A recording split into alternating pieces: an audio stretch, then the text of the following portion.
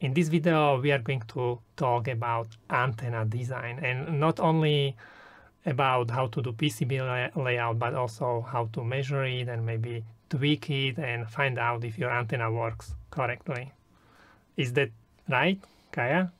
Yeah, or at least figure out if the antenna is the correct length to resonate at the correct frequency, and to see or try to optimize it for your custom design.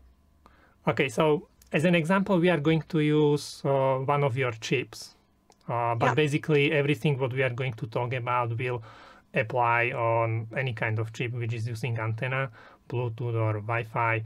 Everything is going to be very similar. Yeah, it's going to be exactly the same. We're going to have a look at our DK on the one of our 53 series. Which one is it? We can show it, I think. Yeah, we can show it here. So it's this one. It's the development kit for 5340. But it will be applicable to all other radios that works on 2.4 gigahertz. Okay. So we are going to talk about Bluetooth, but 2.5 is also Wi-Fi, or these are like the most common antennas what people will. Yeah. So we will talk a little bit about this layout, about how to do it properly, and then what else we have prepared. Can you show something else? Yes. So we're also gonna talk about where to start when you design, and also with optimizing the radio, because the radio on the 5340 need to be tuned on the outside, so you filter the output to get optimized output power and harmonics. So you have a real board on your table. Can we see it? Yes. And we have see also the tools real board. Yeah. And everything. You will be doing some soldering. Yeah, definitely. So I will try my best to show you guys how I'm gonna do the measurements and solder on external coax cable to be able to measure both on the radio and the antenna on my spectrum analyzer and network analyzer. Yeah. So we will be using what kind of tools for measuring we will be using?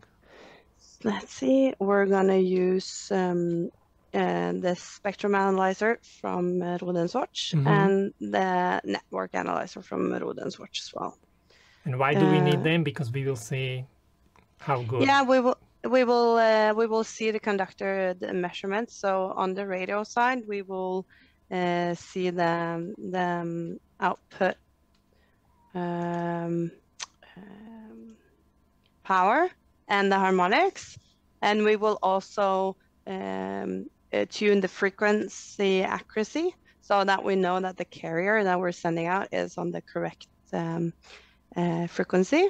And on the network analyzer, we will have a look at the impedance match of the antenna, and also to see that the resonant frequency is at 2.4, which is what frequency we're using to sending our signal on. Yeah. Okay, I look forward for this. Yeah. So, good. Where do we start? So where do we start? Yeah. We're gonna first start off by figuring out what IC we want to use, and that we always already decided on. We're gonna try using the 5340. So you go to our webpage, and then you type in our name or the product name. You find our product. You see that it has the specification you want. You want to choose the correct size of the chip, depending on how many GPIOs you want. And then you go to downloads. On downloads, you will find our reference design, download it, and open it in Altium. So I would like to point out, even if it's a different chip, the steps will be exactly the same. So exactly the same. Go to chip manufacturer website, find some documentation, design guide, maybe reference board, open it and continue. And do the reference design. Yeah. And then also on our, we have our info center. This is nice. This is nice, where you have our product specification. Here you also find the reference circuitry and a PCB layout example.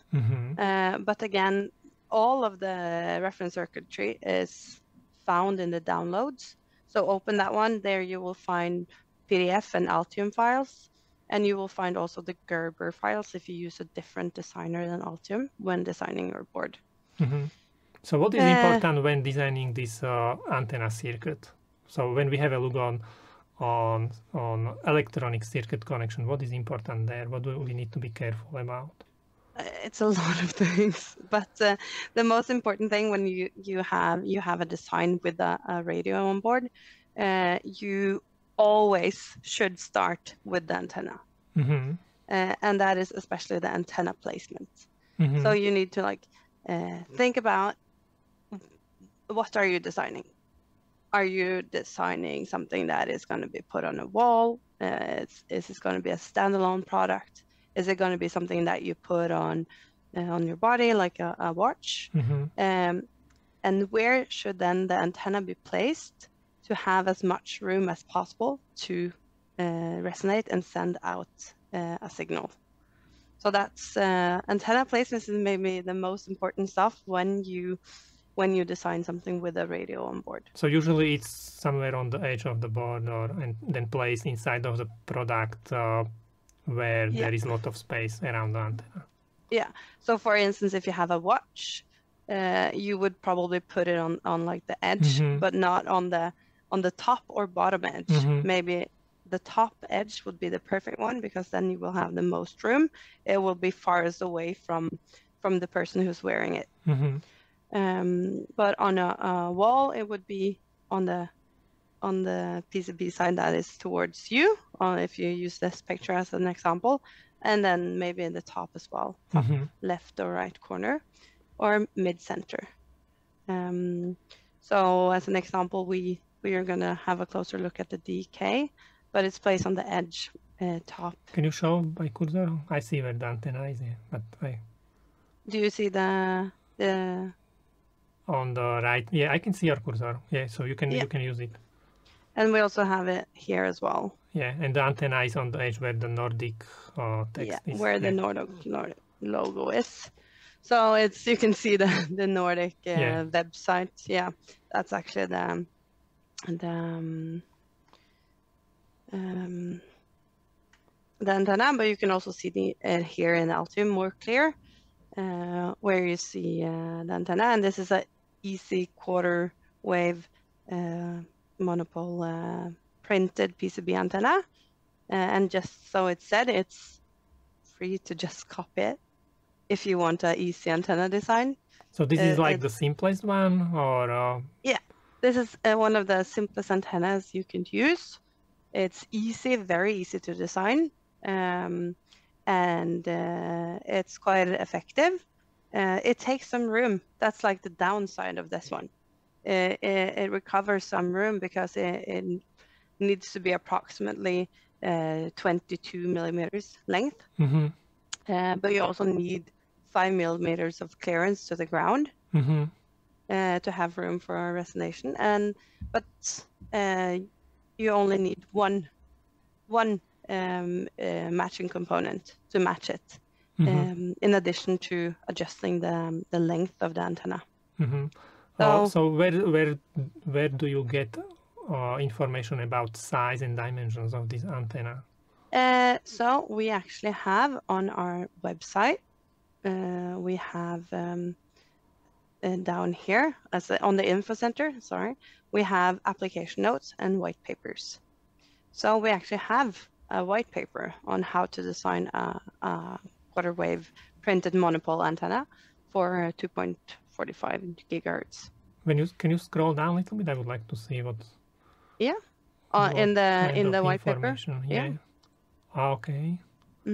So, and here you can see you can actually form it in with a bend, or it can be straight. And this would be definitely the most effective one because it has multiple rooms. So it would be less directional, but when you bend it, it will be a more directional antenna.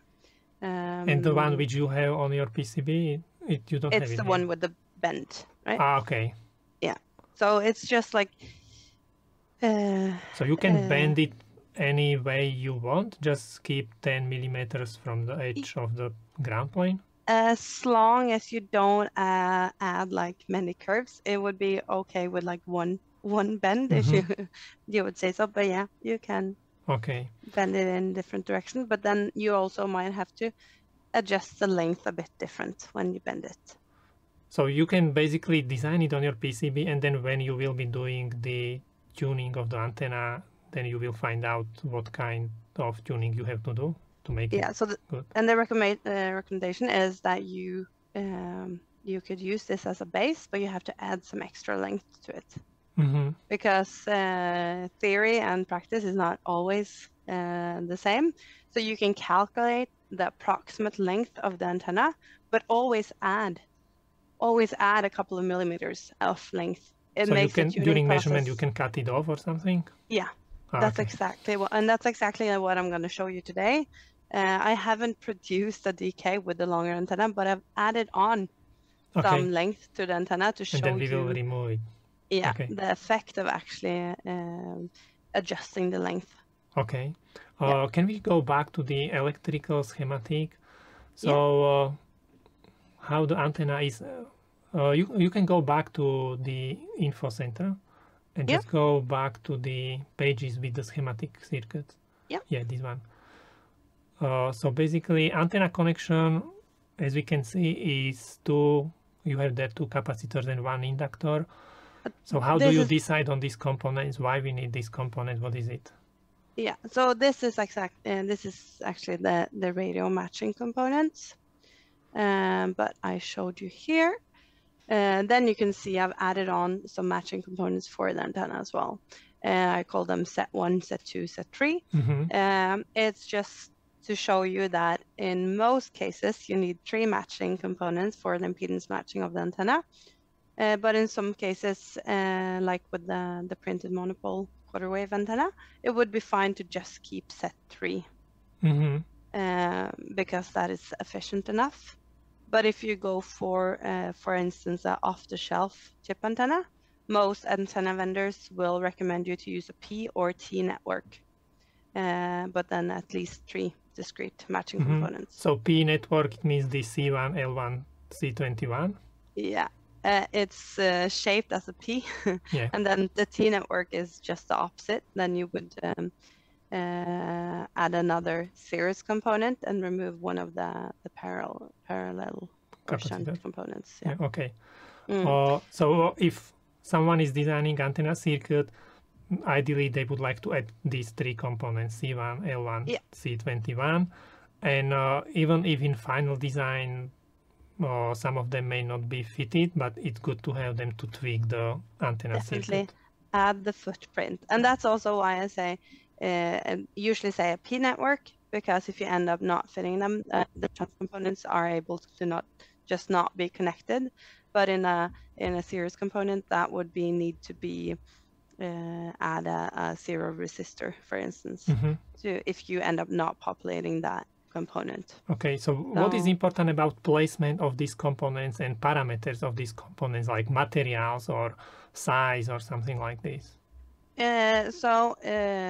What we say is follow the reference. So if our reference is to use 0402 or 0201 components, use that. But it's also size dependent. So it's not, let's say, for instance, with the 5340 series, we use 0201 components, which is usually maybe a bit higher price than 0.4. And then, so the only thing is that just follow the specification that it's actually RF components, and that you have to be aware that the value of the components will change when the size of the component change. And that's why we always do kind of this final tuning. So for the radio components, use the reference components values, but then send it to Nordic or tune it yourself, and then note that there might be an adjustment to the values. So don't order a ton of the actual values that you put in the schematic. Wait until you're done with the tuning, and then you can order. So you can do this tweaking in your company. I think you do it.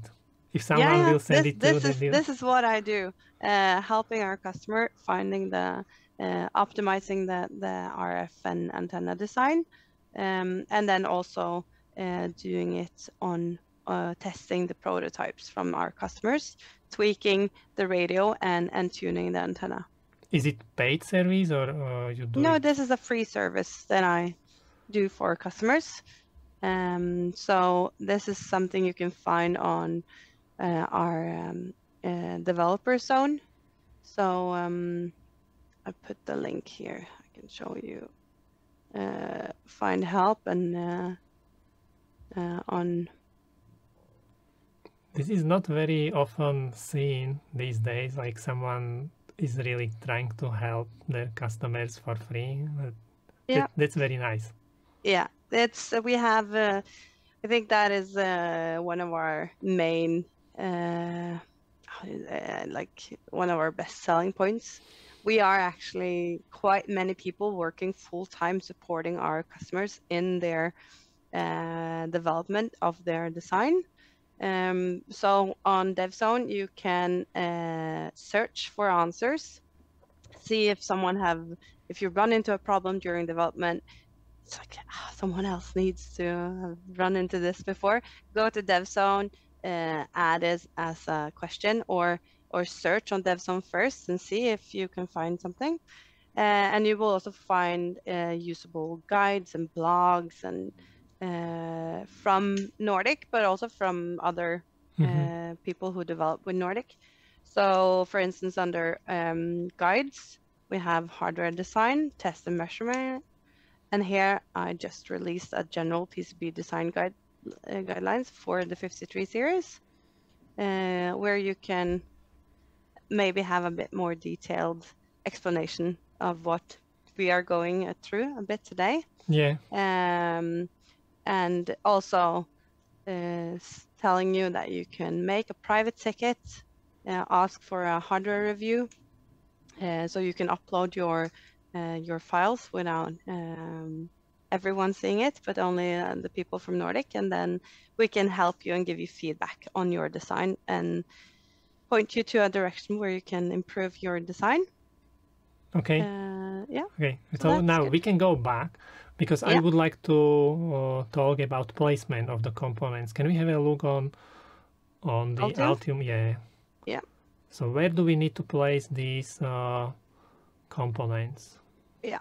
So we can have a look here. This is the antenna output. Yeah, antenna output of the NRF. So this is the placement of the radio matching network. And this is quite important to pay attention to, because the length of this trace actually has an effect. So just make sure that you actually follow that. So that's the first capacitor? Yeah. Okay. So I actually have a picture of it. So the track actually works as an inductor as well. So it helps with the actual matching of the output impedance and filtering. And that's an important thing here, that the output matching network actually works as a filter for filtering away harmonics. And when designing a 2.4 Bluetooth device or radio device, you need to go through certifications. And they have very strict requirements that you need to meet to be able to have a product out there sending on 2.4 gigahertz. So this design here is quite important to follow. So we say try to follow the reference design as close as you can, including placement. Including placement of the matching components for the radio. Okay. So when you actually start the design, you decide on the placement of the antenna, as we said. Where is the optimal placement? You place the antenna, and then you place the rest of the RF path and the NRF. And after you're done with the NRF, then you place everything else on your board. Okay, so this is a little bit special because you have there also the connector for the coax. Yeah, and so this is a UFL connector that is not needed in an end product. It's just, since this is a development board, it's nice for people who develop with it to easily be able to connect to a signal analyzer to have a look at the output, or connect an external antenna, which is also valid to attach to this connector. So how do you use this? You directly solder the external antenna, or because if you put there the connector, then also this PCB antenna will be connected to... No, so this is actually a connector with the switch. So when you connect something to this connector, you disconnect the PCB antenna. Can we find it on internet? I didn't know this kind of connector exists. And that does. I can find it in the boom here. Actually, this exists. And maybe you can click in Altium on this component. Maybe it will show the... Yeah, I have it here. So just give me a second. But yeah, this is a very useful connector to use in development, but it's not needed in most cases in an end product. Yeah. So yeah, it's here. Okay.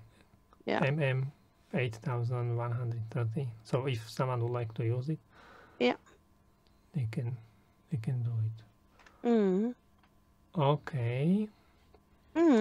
So this was from the schematic point, from the PCB point. Let's say we are going to... Okay, there is something else about PCB design what is important. Stack up and also layout. So what is important about... okay, let's talk about what you think is more important. Yeah. Now, as I said, like we talked about the antenna placement and then place the NRF, but then you need something to connect the antenna with the chip, with the radio. Yeah, and then the point here is that they need a way to meet. So when we tune the radio, we tune it to around 50 ohm, so it has a 50 ohm impedance. And then they do the same with the antenna, so they have a 50 ohm meeting point. So between these, we kind of want to make sure that we get as less loss as possible on our signal. So then we want to add a transmission line. 50 ohm transmission line. A 50 ohm transmission line, and we want it to be, in our case, a coplanar waveguide. And coplanar, this is it means there is copper also on side of the track. Correct. It's copper on the side, which is isolating it from other tracks on our PCB, and you have a reference ground. Yeah. So I opened this AppCAD, which is a free calculation tool. Altium has a calculation tool as well, but I know that not everyone who develop with Altium. So AppCAD is a nice tool to use. It's probably much more different tools to use, but this is quite nice. And we put in the parameters for the decay. And then you can see if we change the width of the track, you can see the impedance of the track changes. So try to optimize it for your design with the substrate you're using. And then not too wide, and then adjust also the distance to the ground on the sides will also affect the impedance. What I notice and what is interesting, basically I think this is 4-layer PCB. We can see it in the right panel. Yeah, it's 4-layer this is PCB. 4-layer. Yeah. But basically the ground reference plane is on the layer 4, not on layer 2. That is correct. And that is, if you have the possibility, we recommend that you do the same, that you do the reference ground on the bottom, and then you put a cutout under the RF path in the inner layers. And this is just to reduce stray capacitance. It's just to try to, as best as we can, try to not have noise on the RF path. If you have, let's say you have a super small board, but you still have 4 layers, you want to be able to maybe use this space in the two on the bottom layer to routing, or maybe you need to place a component under it, then add the reference ground in one of the inner layers.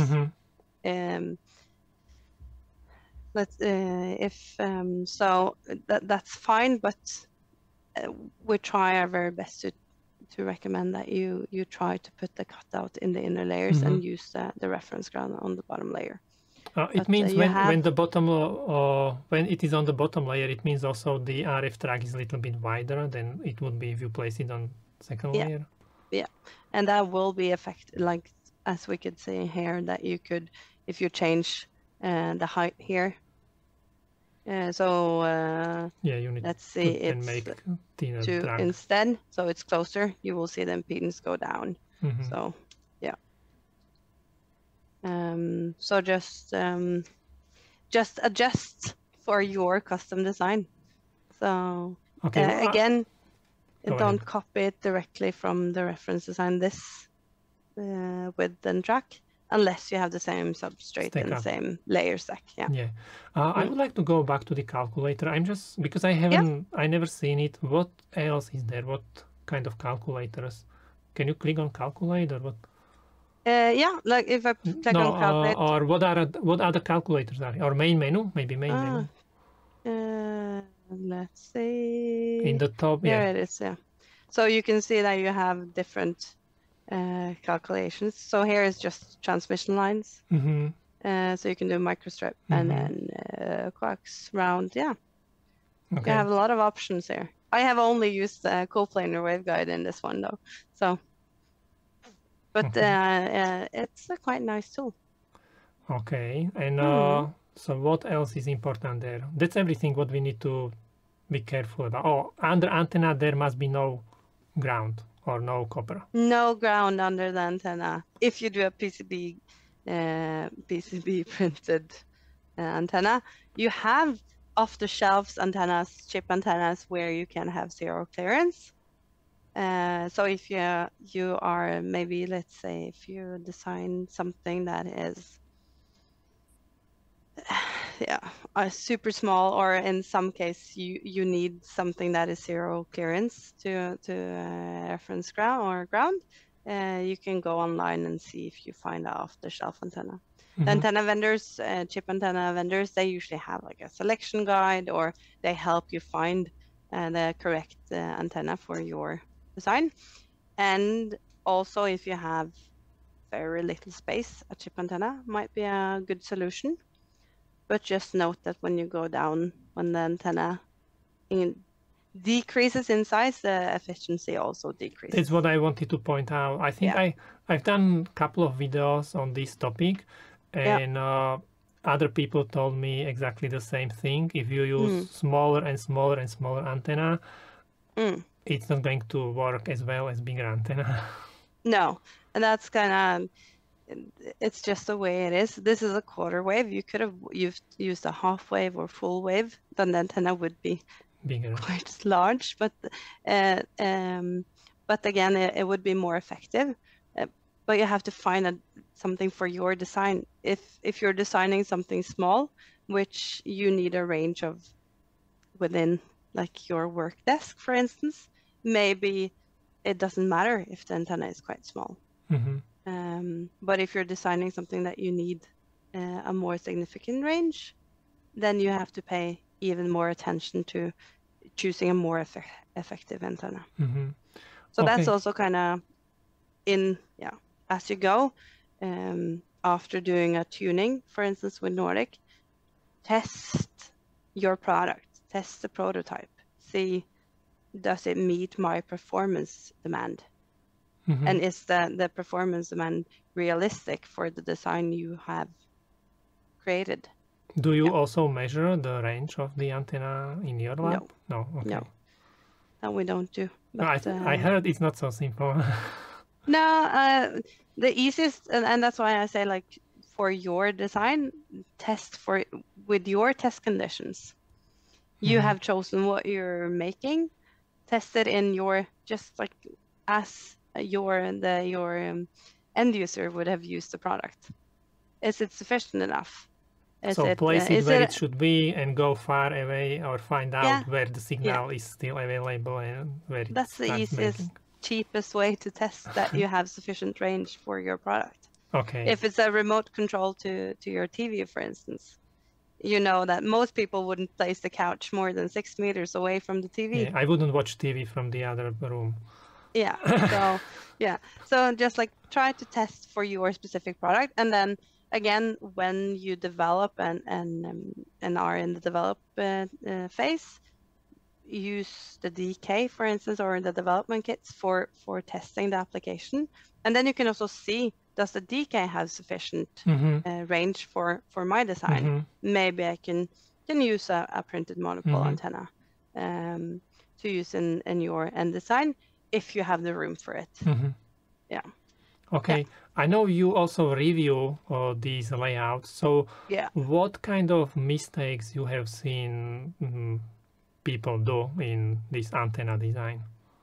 So one of the typical mistakes is not seeing that you need one separate matching network for the antenna and the radio. They kind of you assume that the matching network on our reference design is for the antenna, not for the radio. So basically that's why there are two sets of the components. One is for the output from the chip and the other one is for the input of the antenna. Correct. So in between there, it's a 50 ohm. Can we show what I'm talking about so everyone understands? That we can. So here. There you go. So we are talking, so the C1, L1, C21 is for the output from the chip, and Z1, Z2, Z3 is for the input to the antenna. Correct.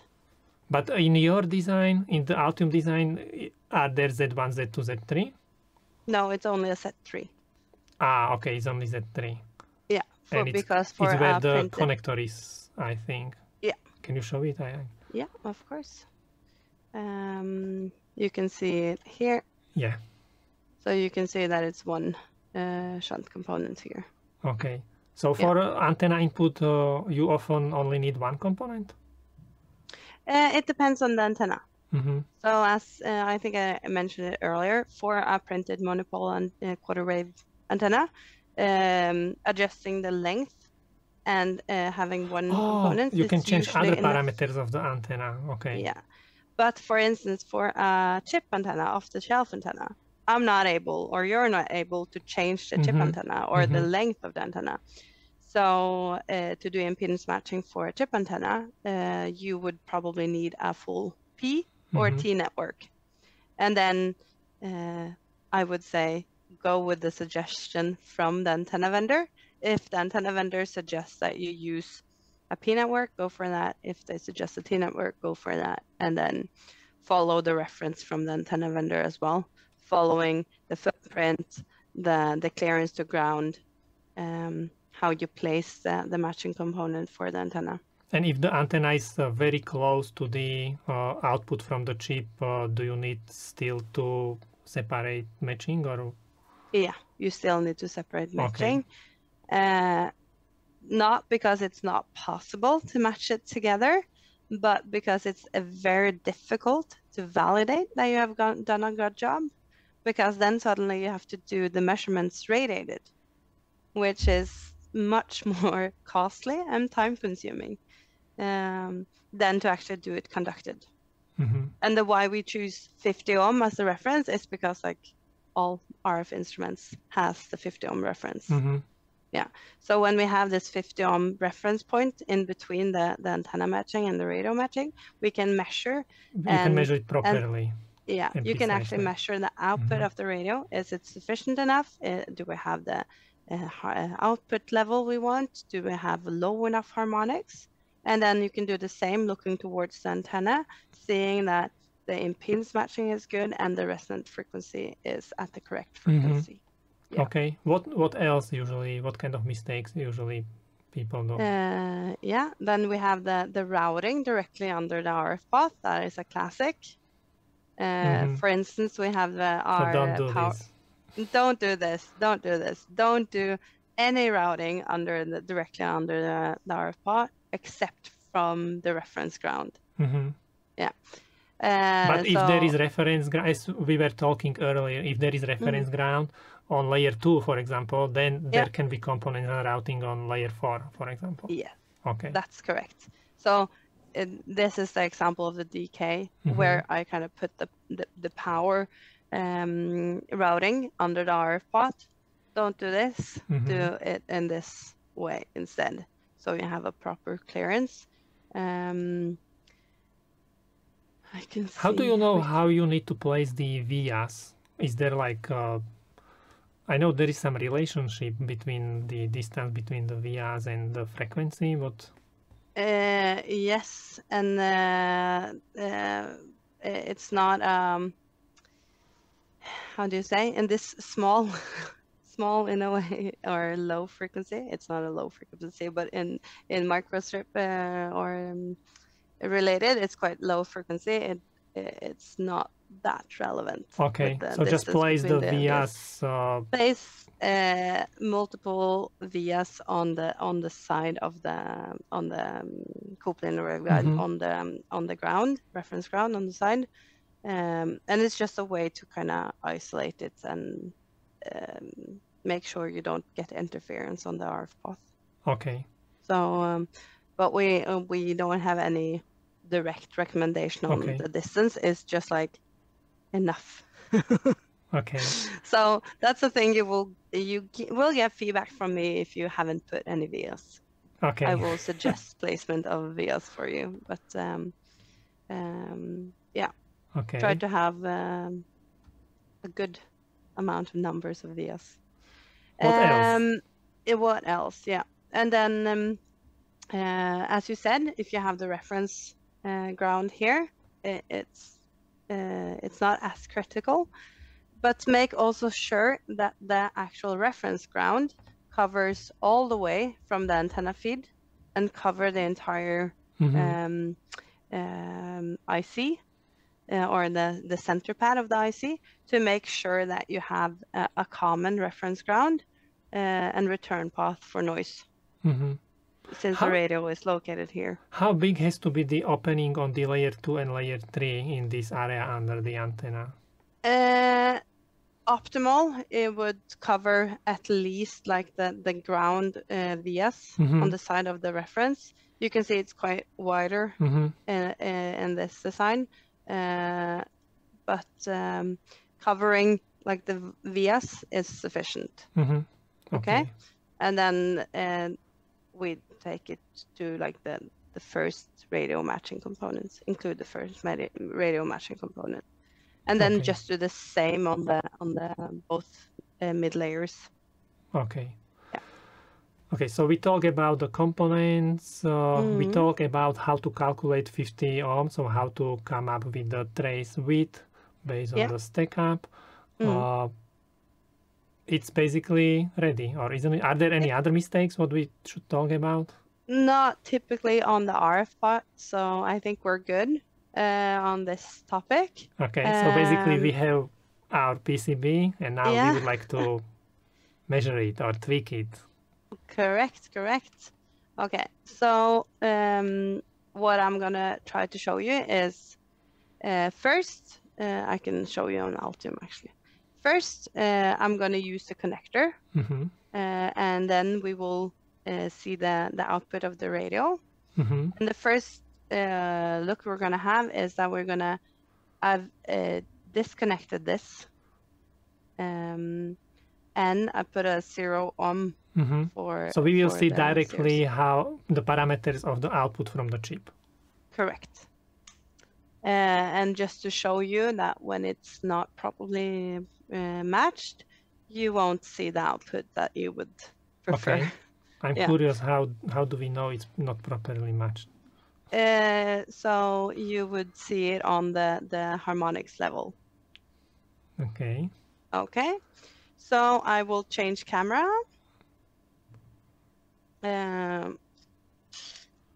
So we have this.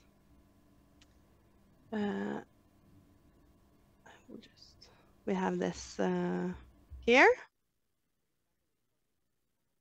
Yeah. So the decay, and then we have the cord from the our signal analyzer, and then it's connected, but of course we would need power, and we need to be able to talk to the IC. So I'm connecting my interface with the decay. Do you need to run some special software to be able to do these measurements, or it's enough just to power it up? For the 53, or for all our designs, actually, we have radio example. And we have okay, so you upload this code for a radio example. Yeah, but for the 53, I'm actually writing directly to the registers, just to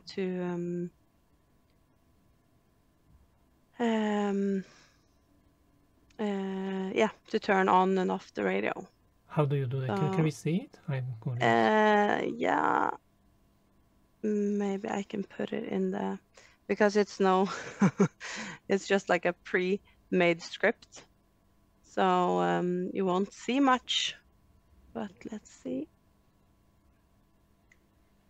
And if someone is using like different chips, they need to find this kind of firmware, correct? Yeah. So basically there has to be something on the output to be able to measure it? Yeah. Okay. Because, for instance, now you can see that it's connected, it's on, so it's used, the radio now is in receiver mode, but you don't see any interesting. Yeah, because it's in receiver mode. Correct. So now we're gonna put it in a 3 dB constant carrier output, and then we're gonna start with looking at the carrier. And then you can see that our marker on M1, and this is put at 2.402 because I'm sending on channel 2. So this is like where we put the carrier, but the actual carrier is minus 15 kilohertz. Okay, so M1 lower. Is the place where we should see the peak. Correct. And this is where this frequency accuracy comes in, because we have an external crystal that controls the radio, and this is a 32 megahertz crystal. So this is actually something I do as well. I check the frequency accuracy, and you can adjust the load capacitors for the crystal to make sure that the carrier is within requirements. How do you do it, in registers? Yes, for this one, we do it in registers, because on the 53 series, we have internal load capacitors for. Can we see the tool, what you are using to write to the registers? I'm just using terminal on my computer. So it's no hocus pocus. Let's see, we can show it here.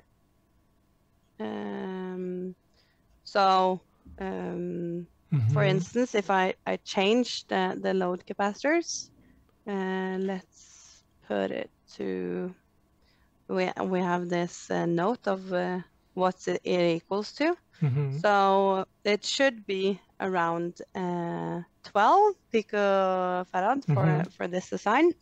So we add, let's see, let's go a bit higher. Let's go to 14 picofarad. So we can see the difference? Yeah. Okay.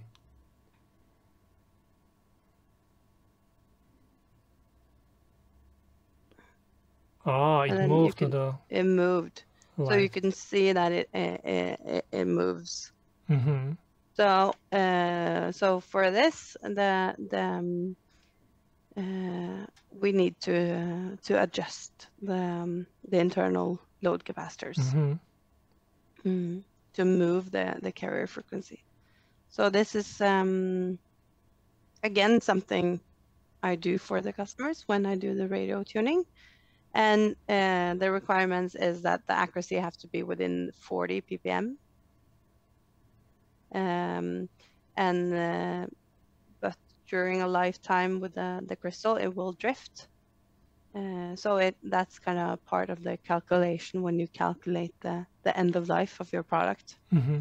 But then at least it's very important that when you start off, the accuracy have to be quite okay. Mm-hmm. So what will happen if this peak is not exactly at 2.402 megahertz? Is going to be less effective, or it may not even work? That kind of depends, because it depends how much. As I said, if it's within 40 ppm, it's okay. Mm-hmm. Then everything will kind of work. You will pass certification, that is fine. But when you're out, then your receiver, if that isn't the same one, so it's equally drifted, it will have problems receiving the signal. Okay. Yeah. So so it's definitely important, and also again, it's quite strict with the regulatory testing.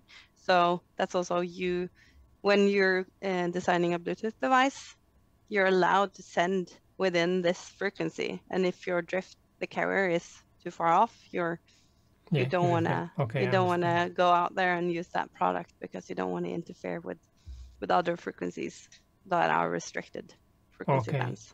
Yeah. So now we have we've seen it move to the left, but we would like to move it where the M1 position is. So we need to set the correct capacitor, and you know the value? Yeah. So now the load capacitors are set to 13, and we would like to go down to 12. Mm-hmm. So when the carrier is lower than the center frequency you're sending, then the load capacitors are too high. Mm-hmm. So you need to go down in components values. So let's set it to 12 picofarad. So again, you use the serial console and change the register settings. So I change the register settings, and then we will see that the carrier moves. It moved a little bit up. Yeah. So then our new carrier is search peak. It's 5.4. Yeah. Okay. And so that's good enough? That's good enough. That's 2.5 ppm. So pretty good. How do you know it's 2.5 ppm? So it's a quite easy calculation. So you just take the delta frequency, and then you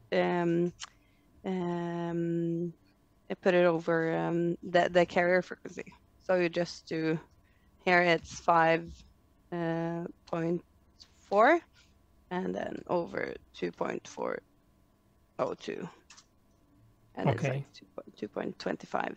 Yeah. And what is the maximum, allowed maximum?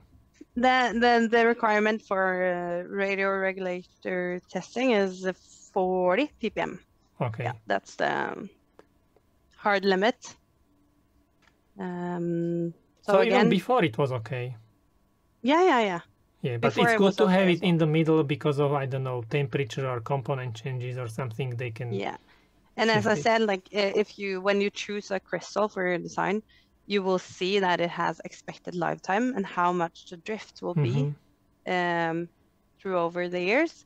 So the better the start is, the better it is, because then you will increase the lifetime of your product. Okay. So to actually tune the frequency accuracy is quite good if you are designing a product with a longer lifetime. If you're designing a hobby project, or a study project that is going to be used for a couple of months, this is not a big issue. It's more making sure that that the receiver and transmitter is Around same frequency. Yeah. So they are able to talk to each other. Yeah. So then let's look at the next window. We have the frequency, and then we need to set the offset. So what do we see? So now we're sending on 0 dBm as the output power. This is the TX, also the power setting for the radio. You change the mode in the chip and set it as a transmitter? Yeah, so now it's sending as a constant carrier, 0 dBm output power. And then we want to have a look at the harmonics, the level of the harmonics. So, and the level of the center frequency as well, or the signal we're sending. So you can see this is straight out of the radio, no matching components. The output power is quite good. It's 0 dBm, but the harmonics are quite high. High, it means like -40 is high? Yeah. So basically this is what we see is only half of the harmonics, correct? Because on the left there is 2.402. Yeah, so we don't see both sides, but the levels are the same. Yeah, okay. Yeah, so that's correct. And then what we want to adjust the levels to be low enough for the limits during certification. And I think the strictest limit in like all the tests or certification you can take around the world is -42. Then it would pass even now, or? It would pass even now, but it's on the edge. in a conducted stage. Okay. Because that's the we do the measurements conducted in a regular test. You would do a radiated test, and most of the time, conducted and regular or radiated tests are quite the same. But we like to give you a margin. So then when we do conducted, we would like to see the harmonics more close to -50 to make sure that you have some margin if you get some noise or something on the radiated signal. And here we don't see them like waves, but they are. No, we see like it squared. as yeah. So you don't see all the noise and all the carriers, and then we see the estimated level on it. And then the point here is to show you that when you add a matching network, you will lower the harmonics because you filter the output. And then we try to find an impedance match, or when the harmonics levels are low and the output power is as we want it to be, as the desired output power, the impedance of the output impedance of the radios is. Can we take good. screenshot from this so we can compare it when we? Yeah, that we can. That we can. Okay. Okay. Perfect. So in the next step, we would like to bring lower the M1, M2, and the other. Correct. So we would like to bring down the M1 and M2 below -50 decibels. Yeah, around. Okay. Between 48 and 60. Okay. -48 and 60 would be okay. So how do we do this? So we we do it by adding the components, the matching components, and then I will change the camera again, so that you can see what you are doing. See what I'm doing. Yeah. So I'm gonna change the DK here to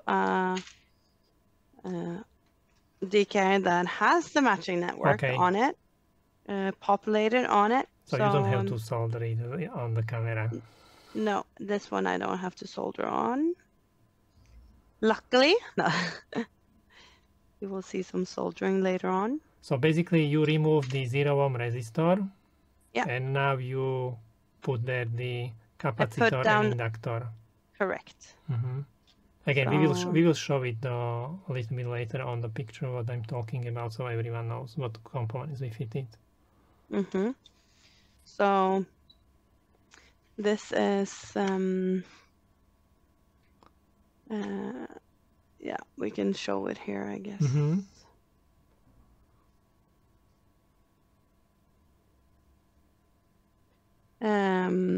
So now these are populated with. And what are the values? Yeah. So 0.7 picofarad and 2.2 nanohenry. These are the default values. This is the default values from the reference design. Okay. And as I said, this is where you start. So when you if you do the design with this 53 component, then you start with these values, and then we when we tune it, we might have to tweak the values a bit up or down, depending on your custom design, because ground, this is the ground, noise, how you have routed it will affect the impedance match of the output of the radio. I'm curious how you will know what component to change and what direction to change it and how much change it. You could do that. You could do it the way that you put it on with the. You look at the Smith charts. You look at the output impedance. Can we talk about it? Yeah, we can talk about it. That's fine. And then, but the difficult thing with the radio is that the load for the radio will change. And then you have in different settings, you have different frequencies. So the optimal thing is there. We want to find the optimal load for the radio, and how we see that is, as I said earlier, the level of the harmonics and the level of the output. So that's why I say start with our reference design, because the easiest way to do this is just like test. If I put the shunt component one level up, what happens? Okay, yeah, we moved the second harmonics a bit down. Yeah, so experimenting, Yes. Okay, let's have a look what changed. I'm curious. So now let's see.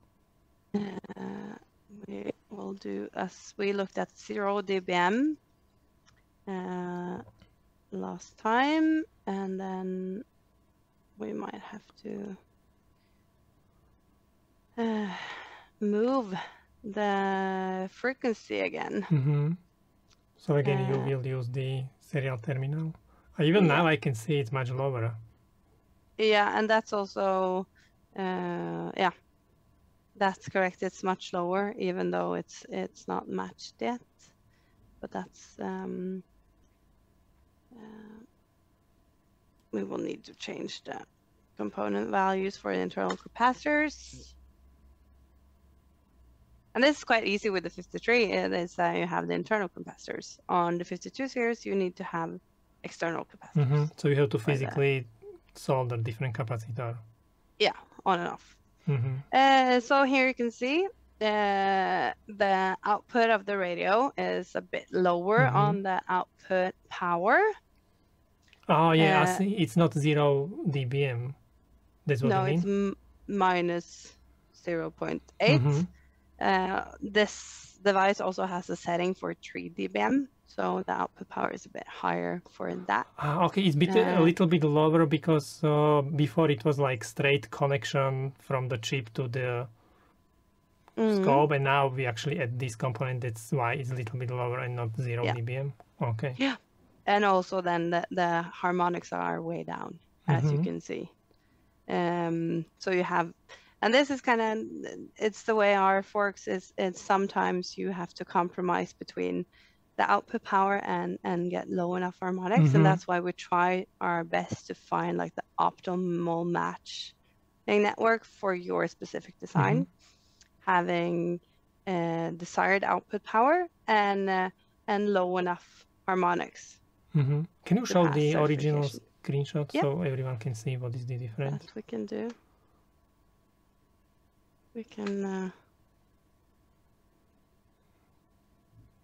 maybe do like this. It's visible. It's not, so you can see that the output power have gone a bit down, and then the harmonics have gone quite much down. Okay. Yeah, and just note that the result summary down there is DBC and not but it's very close to it since it's 0. But yeah. So in the next step, after everyone tries these default components, then they should also try maybe a little bit higher or lower capacitor and a little bit higher or lower inductor to see what will happen. Yeah.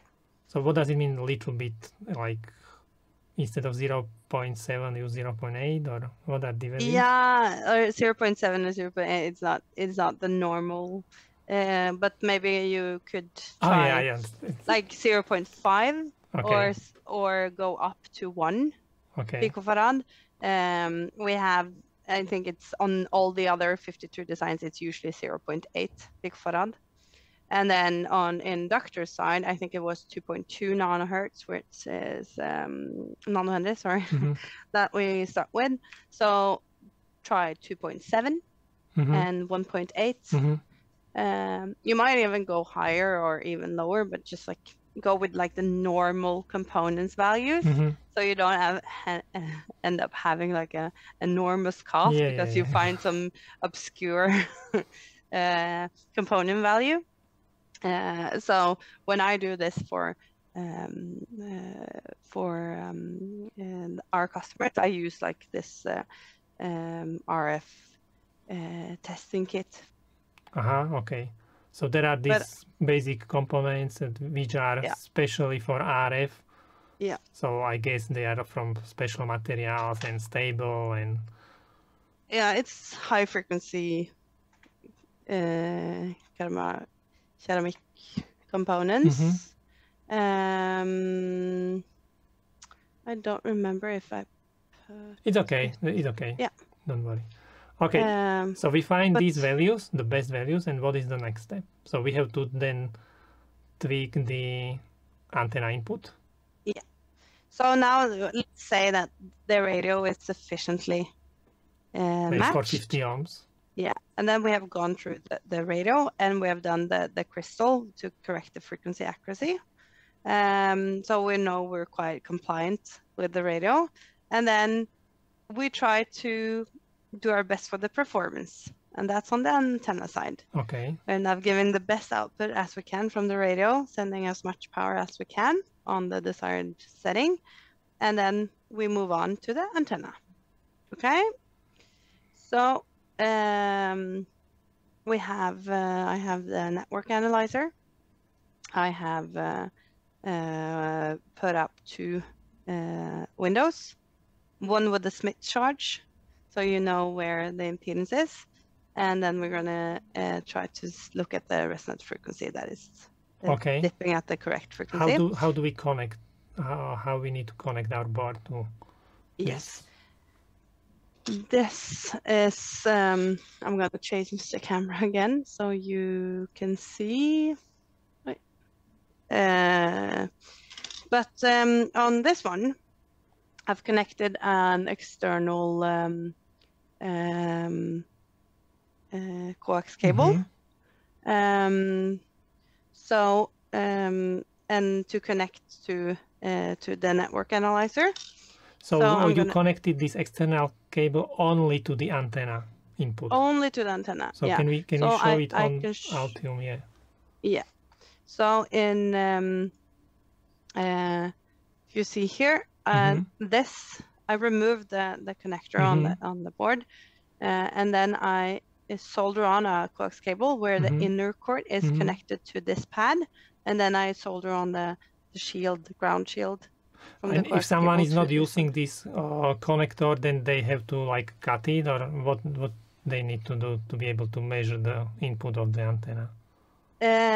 Either you have to turn it around, the other way around, or you have to remove it, or add something to the connector and then solder on here. But I mean, if they don't have in the design, if they don't have the... Oh, yeah, I'm sorry. Yeah, then you need to cut the RF part. Yeah, so that's important. Like you can imagine if there wasn't a connector here, so these two traces were connected, I would cut the RF path. And that's also to not add extra length on the other side. Just looking at the antenna, we want to just look at the antenna. We don't want to add some extra length to add a stub to our when we are actually only trying to look at the antenna, because then it would be incorrect. It would affect the impedance. And others that are important when we do antenna tuning in a normal antenna tuning, I would also require the enclosure, batteries, everything that is close to the PCB, so that we can see the effect of this and how it affects the antenna, and tune it accordingly to everything, all the surroundings. Okay, that's important to point out. Yeah, so with the DK, we don't have an enclosure, so it makes today a bit more easy. But with the housing or something, enclosure, it can actually shift properties of the antenna. Correct. Okay. So it's important to do the antenna tuning with the closest conditions as we can to like how the end product is going to be used.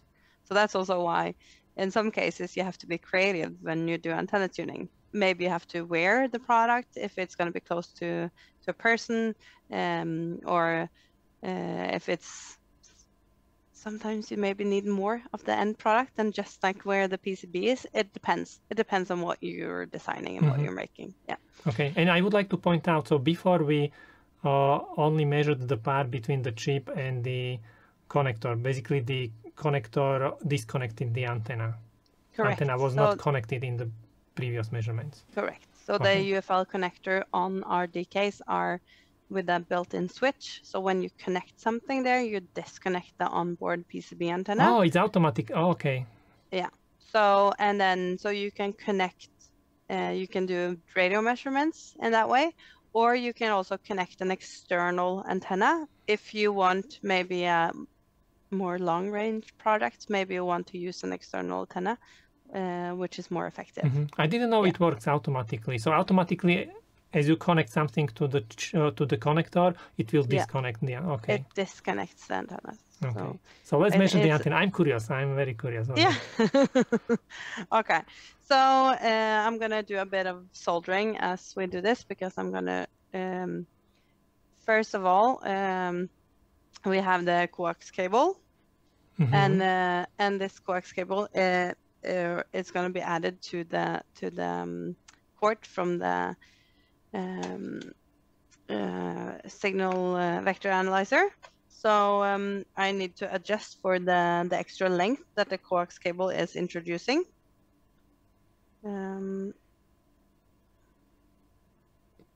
So you need to adjust the length of what? It's just like... Oh, yeah. So you are going to measure it with the coax cable first? Yeah. Okay. So this coax cable is connected to the signal analyzer, but I have a same one connected to the vector analyzer. So I connect it to here. So I do the offset. Can we see it, what you are doing? Yeah, I'm sorry. I thought I was showing you that. So,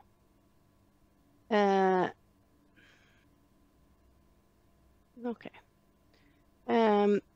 So what I do, I adjust the delay and that is just because when we calibrate this instrument, we kind of calibrate with this measure or this cable. But when I'm gonna add the coax cable, it's gonna add some extra length to the cable. Yeah. So I just need to adjust for this extra length. So can we see the cable? You connected the cable now to the coax from the. Can you show it on the camera? Yeah. Okay. Okay. And how did you know how much you need to change the delay or the? Because you were changing something. So how did you know how much you need to change it? You were looking at the chart. Yeah, I'm looking at the chart. So we want the starting position to be in the right. At the right, I can show you on this one because it's easier to point. It's not easy to where you see, but we wanted to start in this point. Here's like the place we wanted to start. So you kept changing the value until it was there. Correct. So I just adjusted Can you do it again? I'm curious. Where did you click? What did you change? I don't know. Yeah. Okay. Let's see if we can try to do it again. So you see it here, and then where did you connect click? the cable. Yeah, I go to offset embed. Because you are not doing it on. You are doing it directly on the. Yes. Okay, I didn't. Okay. So one-way loss, and then the delay, and then I have this wheel that I can turn. On the instrument. Yeah. I'm sorry, that one was maybe easy to see for you guys, but yeah. So you can adjust the delay. And then we've tried to find like the circa. And these M1, M2, M3, these are the frequencies what we are looking for. Yeah. So our radio transmit on 2.4, but we use channel 0 to 80, so 2.402 to 2.48 is like the optimal. So it's just like I show like the mid, the lower, and the high part of the bandwidth we actually want to use. So that's the markers. The easiest way for me to do the tuning. So then we're gonna solder on to a DK where I've added some extra length to the antenna. So just to show you what will happen when you make the antenna shorter or longer. Yeah. Okay. So I've added some extra copper here in the same width as the antenna. Okay, I'm to curious. Add some extra. I'm curious. Yeah. So then I'm just gonna solder on. So let's see how real time we're gonna do this tuning. But yeah. How did you learn all these? Some from my studies, and then some you learn when you start working. But I did a master in electronic engineering with analog circuit design and radio transmission as my main.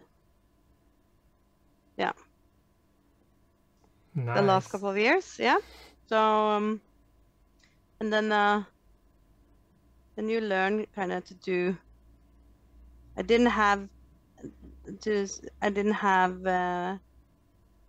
specialize in antenna design, for instance, but that you kind of learn when you start working. here, doing what I do at least.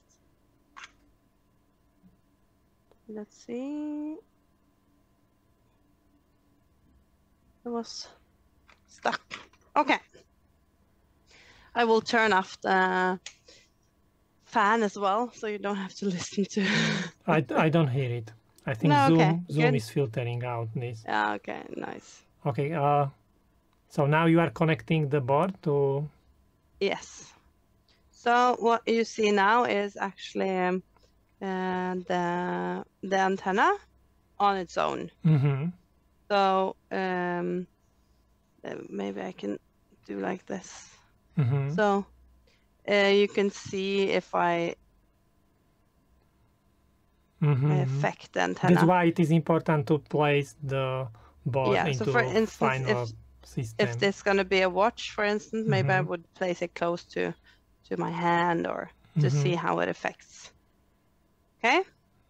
So and then what you can do, you can either memorize Smith chart and impedance matching in your head, or you can use the tool, which is what I prefer to do, which is like the easiest way to do this. So we choose where the antenna is at this moment. How do you know? I look at the VNA. So you are looking at the M2 point. Yeah. Yes, correct. So what would be nice is to actually share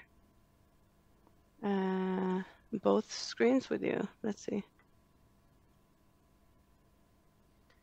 But I don't know if it's gonna be.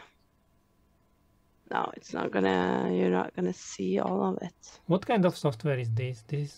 This is Smith chart. Okay. Help. Okay.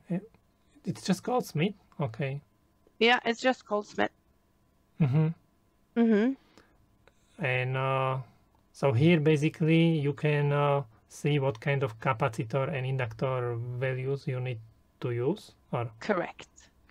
So now our M2 is around here, and we just have to add the frequency that we're using.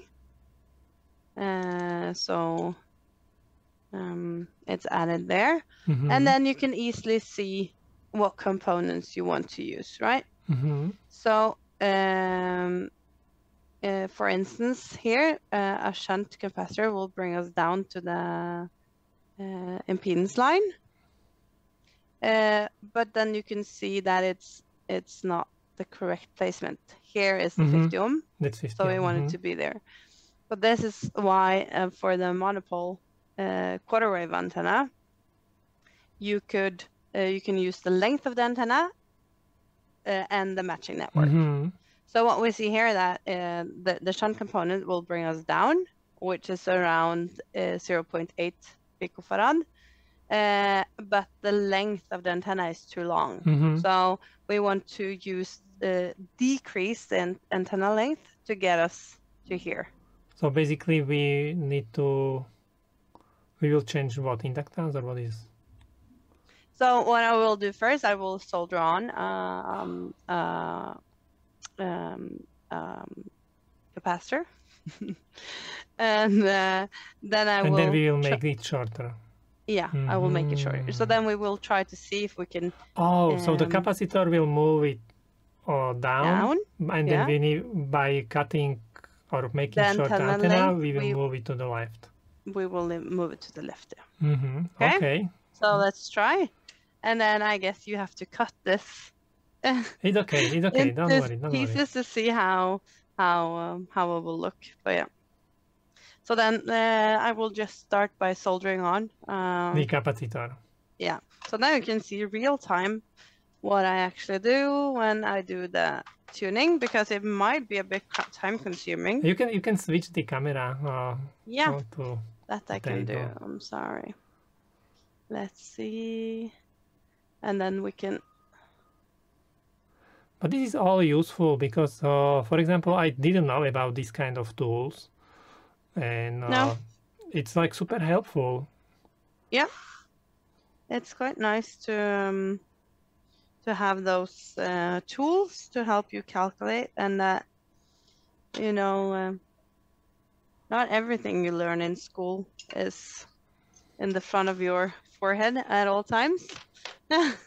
So then remembering how to draw and calculate on a Smith chart, I'm very glad that I'm able to use a calculation tool when I do this. Okay.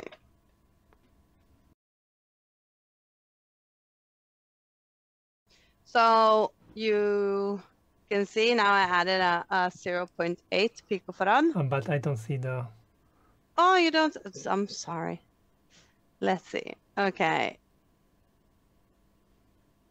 So now okay. you can see that I actually moved the impedance down. A little bit. Maybe it's even a little bit too much, no? Maybe even a little bit too much. That is correct. So optimal might have been 0.7 here. But let's start here, and then we'll adjust the length a bit. And if we see that okay, because when we adjust the length, again, it will affect... It will affect the impedance as well. Okay, so let's do it. So can you show on camera what you are doing? Yeah. I will show you. So now I just connected it. And now I will do the recording here as well. So on this, if you see the more coppery colored, blurry, it's like added antenna length. Yeah, I can see it. Yeah.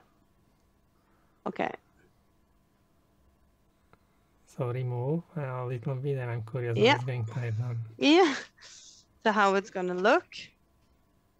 How important is the information in the right window? Or you are only using the left one where the chart is? No, it's so the one on the right side is giving us the indication of also the length of the antenna, because you want the dip to be on the resonant frequency. So again, the bottom dip optimal would be M2 in 2.4, but it also shows off the bandwidth of the antenna. So it's an important thing as well. It's kind of the two parts of the antenna tuning. You do the impedance match, but you also do to make sure that it's resonating at the correct frequency. So yeah, but the easiest way to keep tuning it is to look at the impedance chart. Okay, let's try to cut the antenna a bit then. How do you know how much? You again, have been doing this for a long time, you know exactly. Yeah. Do very small parts out of a time to moving it a bit by bit by bit. So if I don't know how much I actually end up cutting, maybe like 1/20 of a millimeter at a time. It's kind of, I don't know. Oh, that's really, really tiny piece. It's maybe not small. Let's see. I can see. It's just like, you know, when you start and then you just try as you go. Okay, maybe I will cut. Yeah, I would say, okay, between 0.5 and 0.8 of a millimeters at a time. Yeah, so let's see. And then it's not as easy when it's not a actual made by the PCB. It's added after. But let's see how it looks.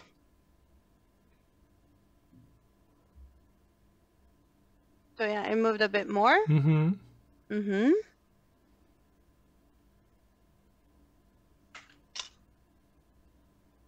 So, and basically, once you find the correct length, then PCB should be adjusted. Yeah, correct. So now you can see that we might want to increase the value of the capacitor. So now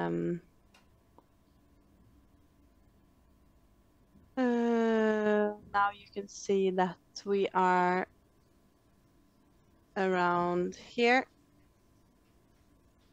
So we moved it to here. It will not be correct the way I'm doing it now, but it's just to show you that you might want to increase the capacitor a bit to move it down here again, and then again adjust the length to move more out here. So it's basically plus 0.4. Yeah. Okay. So so maybe I will change it up to 1 picofarad. Let's just remove a bit more of the length, I think. Now we have to compare, right? Yeah.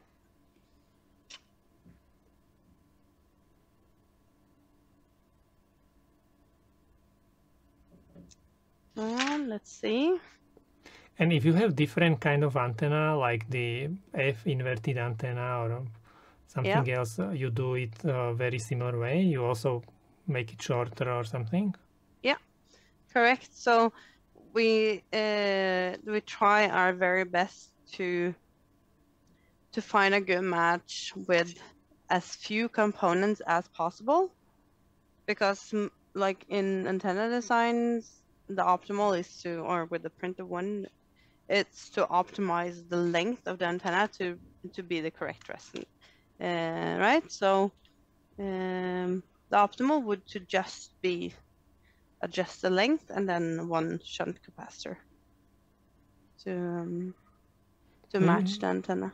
You have special soldering iron tip.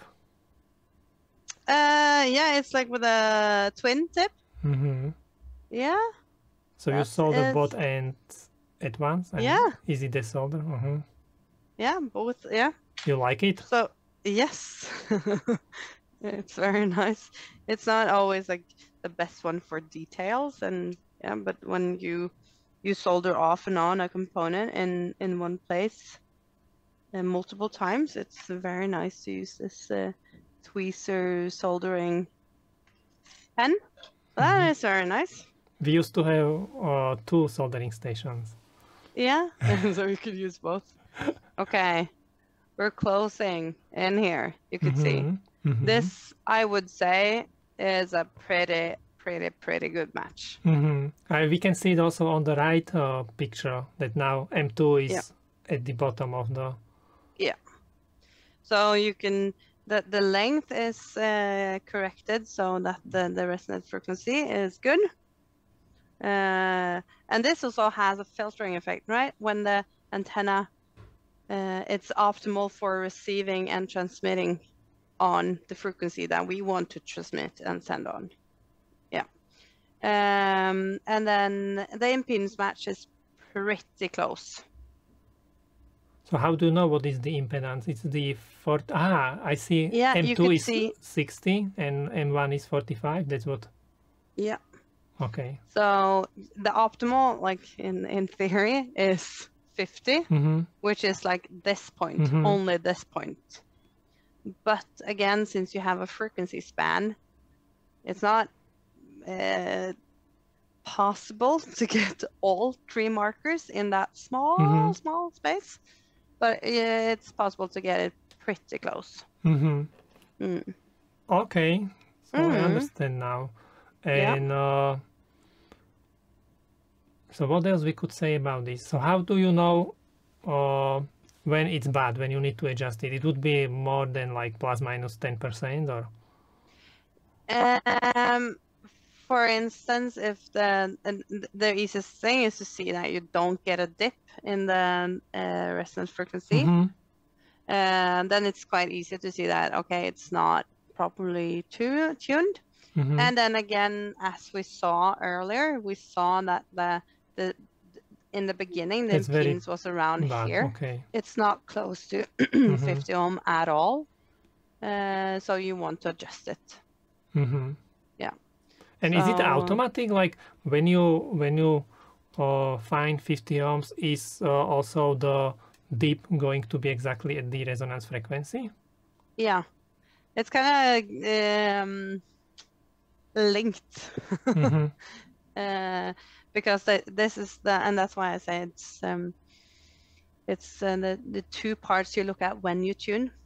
You can see that the resonance frequency is the correct one, and then the impedance, but they are linked. So of course, if the impedance is spot on, the resonance frequency, it's okay. But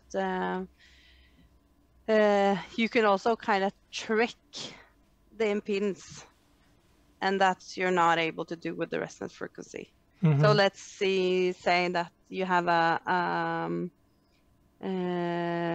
if we would have had the beginning we had, but the length would have been a bit too long on the antenna,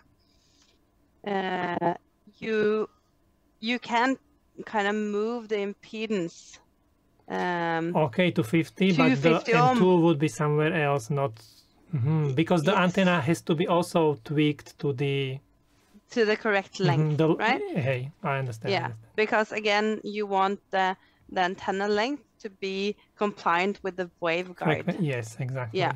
So this is a quarter wave, so we want to tune it to 1/4 of the quarter of the wave, and that's kind of how you see the resonance frequency. But with the impedance, if it's a bit off with the length, you can trick it adding more components, but you won't get to 50 ohm without adding the full P network. Yeah, I understand. And that's, as I said earlier, when with this printed PCB antenna, it's quite easy for you to adjust it to your specific design.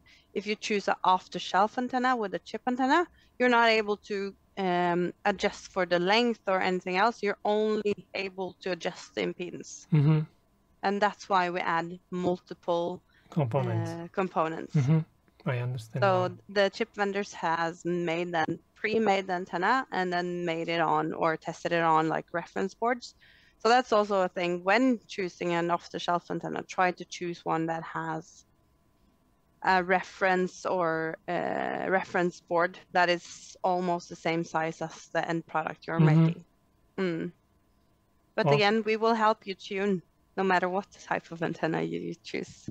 So if you do a chip antenna or PCB printed antenna, it doesn't matter. I will still help you out with the tuning.